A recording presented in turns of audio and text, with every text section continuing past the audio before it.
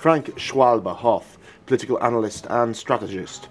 Today we were talking about the Aral Sea and attempts being made to restore that, to save it. I understand that quite a good deal of good work has already been done. Is that the case? Yes, certainly, especially in the northern part, but as well in the southern part. And good work means it was such a disaster that every small improvement can already be labeled as good work. Basically, as far as I understand, the water levels were receding and they have come back up in recent years. Is that the case? Is it back to a more satisfactory level now? Not at all satisfactory, but it is something incredibly positive because no one had any hope for the survival of this sea and everything around, and now governments, especially Khazakstan and as well Uzbekistan, are doing a lot of efforts.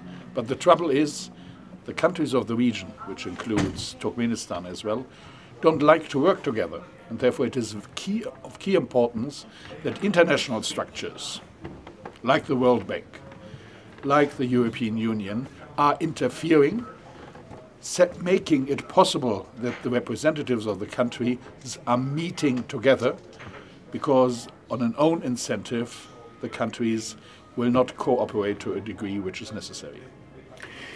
In as much as the water was also receding, am I right in saying that there was a great deal of pollution in the water as it existed? I mean, Kazakhstan obviously been a key oil producer. I don't know if that's a problem. I understand your salinity levels have also improved, as have the levels of fish that can be caught in the sea. Is that the case? Millions and millions and millions of years ago, this whole area was a sea, a salty sea. That means in the soil, down in the soil, you have salt. And with the wrong water management, the salt is coming up. If there were monocultures in cotton, or there are monocultures in cotton,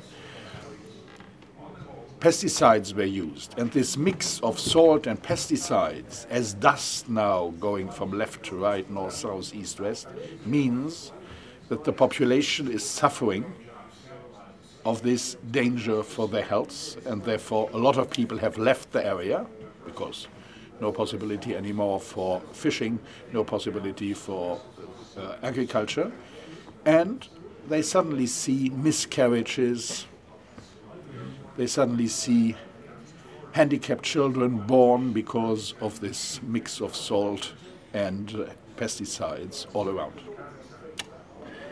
So what will be the next step then? What do you consider to be the next step in terms of improving the situation?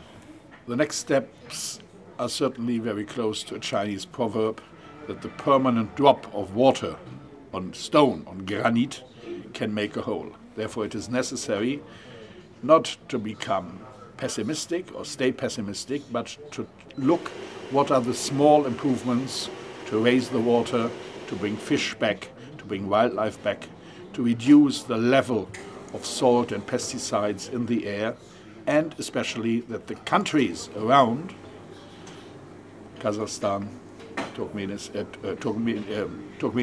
and Uzbekistan are working more closely together, and that the international community presses them with nice ways of meeting more regularly and putting their expertise and their will commonly together.